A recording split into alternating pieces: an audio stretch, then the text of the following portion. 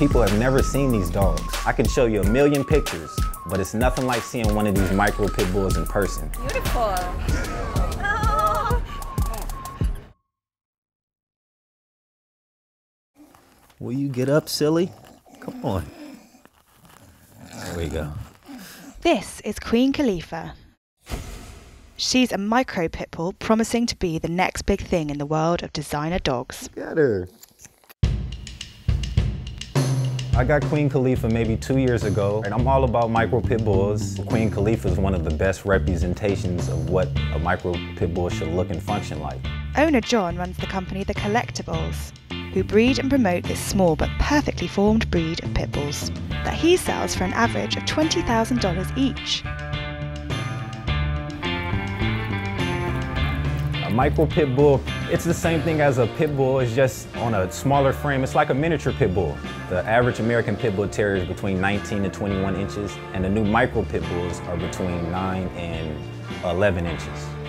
The second thing that defines this breed is how extreme they are in such a small frame. So when I say extreme, as far as their build, what I'm talking about is maximum chest width, a real bulky neck, a solid, strong, firm rear. Yeah.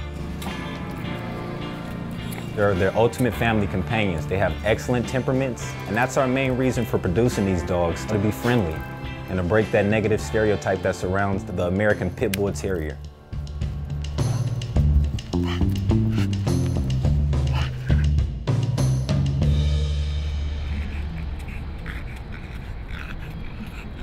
One of the main things I like to do with Queen Califia is take her out, get her some exposure, and take her on walks. Today, my model friend Julia is going to be walking downtown Long Beach at some hot spots.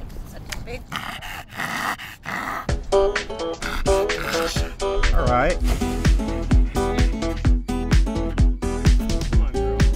What I love about Queen Califia is she's got a great personality. I love all her, she's just like so tight and muscular and like, she's adorable. I just love her.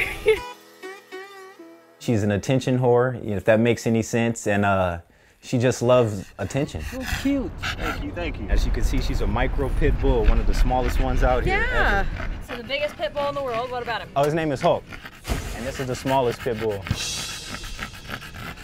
Why does she make that sound? I think because she has a short snout. She does it when she's excited or when she's trying to get your attention. It's part of the breed, it's genetics. Queen Califia has been gathering a dedicated fan base, and it's not surprising that owner John has received some lavish offers from fans wishing to purchase her.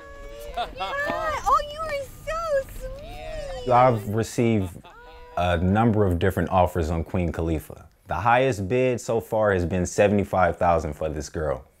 But if you ask me, I would say my girl is priceless and I would never sell her. I love it. I love it. Will I be breeding Queen Califia? To be honest on that question, I'm not 100% sure. But if I did, I would be more of a selective breeder. Meaning that if I bred my girl down, I would breed her to a stud that I feel has what she lacks. If I do breed her, our puppies will go for a nice price. Nothing will be sold for less than $20,000. Oh, really nice. Come give her some love. A bully.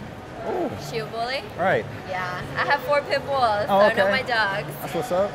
She's beautiful. I like them. They're cute. They're fun to look at, and they're beautiful dogs.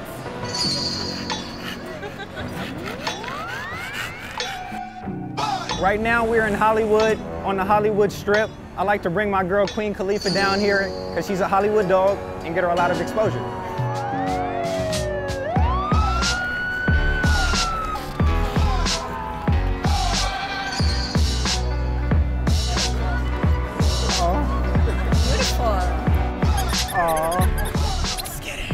Come touch her. Come touch her. It's a pit. No. It's a American box.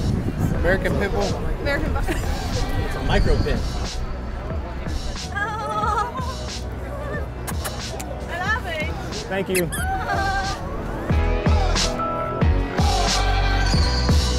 Today was a great day. We took her to 3 different locations. We got a whole bunch of exposure, and we actually networked a lot today. She always enjoys every bit of it, and